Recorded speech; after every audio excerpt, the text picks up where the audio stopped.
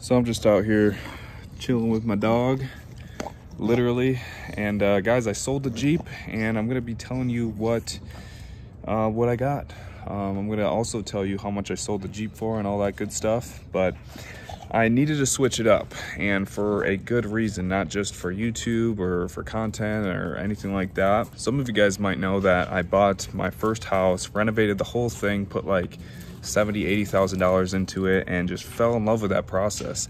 I know I'm gonna be doing some more real estate stuff in the future, maybe buying another house to fix it up and rent it. And it was such a pain, guys, to haul stuff in the Jeep. I'd have to put all the seats down, and then half the time it wouldn't fit. I rented a trailer a few times, so I definitely needed I don't want to give it away, but something to haul stuff. You guys will probably know what I got, but yeah, let's go check it out. I'm really excited to show you guys this vehicle. Stay there. And here it is, Toyota Camry. Awesome. No, that's my girlfriend's car. It's a nice reliable vehicle, but it's just not me. So here is my 1993 Ford F-150. This thing is badass. This paint job, love it. It's only got 78,000 miles on it, guys. So that's what I was looking for, a OBS truck, 1992 to 1996. As soon as 1997 came along, they changed the body style to more of a round body style. So these are called square body trucks, and I love it. I've been looking for over a month for the F-150s. We got a Blackhawk there.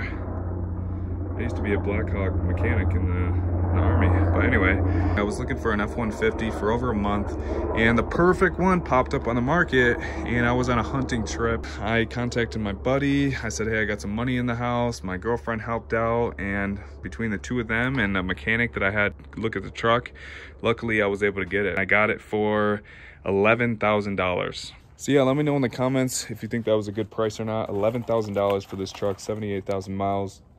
I'm gonna give you a walk around of it, but yeah, it's got a 6-inch rough country lift, which I was gonna put in anyway, but I was hoping that I would buy a stock Jeep and do all this stuff too. But some awesome black wheels, which I would have went chrome here, so I don't know if it's gonna be worth switching to chrome to a more original look on the Jeep. But yeah, so far these are 20s, 35-inch tires, which cleared just fine. There's a little bit of rubbing. It came with the camper. Originally he wasn't gonna throw this in, but he did, which was awesome because you can probably sell these things for a good amount of money.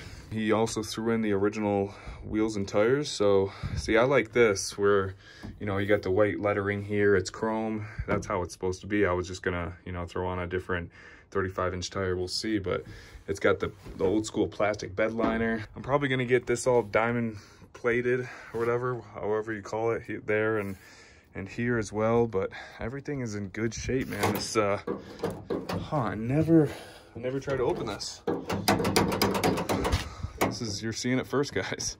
I don't know, this might be some problems with the tailgate, so I'll have to figure that out. But all in all, it's in pretty good shape. More stuff wrong with it than I thought, unfortunately, just cosmetics. But yeah, do not regret this purchase. Show you guys the door.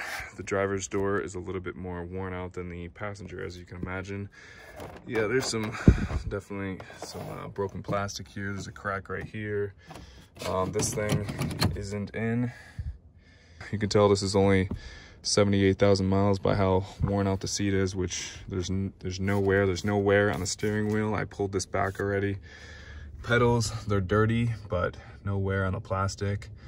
Yeah, this thing is definitely low miles.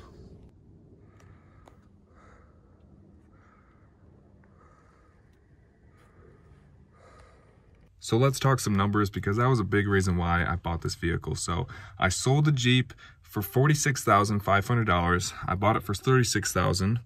You know, I drove it for 2 years. I put 10 into it, so I pretty much broke even on it. So that's what I like to do with vehicles. The same thing with the black Jeep. I think I lost like $2,000 over 3 years with the black Jeep. So I just can't get my head around why you would go out and pay $50,000, $60,000 for a new vehicle you know, have it for 3 to 5 years and sell it for 20 grand. Like, you lose so much money. That is stupid times stupid. So that was the idea behind this vehicle, is I think it's the next one to blow up like the Ford Broncos. Right now, they're selling Ford Broncos with 200,000 miles on them for like 20 grand if they're in really good shape. So it's just stupid to find one that's such low miles, under 100,000. I think this vehicle is actually going to appreciate over the next few years. I think I'm going to have this as a work truck. I don't drive very much, and I'm going to end up selling it more than what I bought it for. So I'm going to be fixing it up. I'm going to be keeping it pretty original, and I think I'm going to be driving this vehicle for free. So I was thinking, you know, what can I get as a work truck that I could just spend a few thousand on? Went down the YouTube rabbit hole and found OBS Fords, and I was like, man, this would be dope as a work truck, as a YouTube truck. You know, I could do some cool mods to it. And overall, you know, it just brings me back to simpler times back in the 90s. You know, when I was growing up, and my grandpa and uncles, and you know, they all had trucks like this. So can't wait to get started on this project. Hope you guys like the video. Subscribe to the channel if you haven't already, and leave some comments down below of any suggestions that you guys have. I'm running into videos now of these trucks, and people do some dope things to these trucks, and it's gonna be cool. I'm gonna be going to the junkyard trying to find parts and stuff like that. It's gonna be an awesome new project. So thanks for watching, and I'll see you guys next time.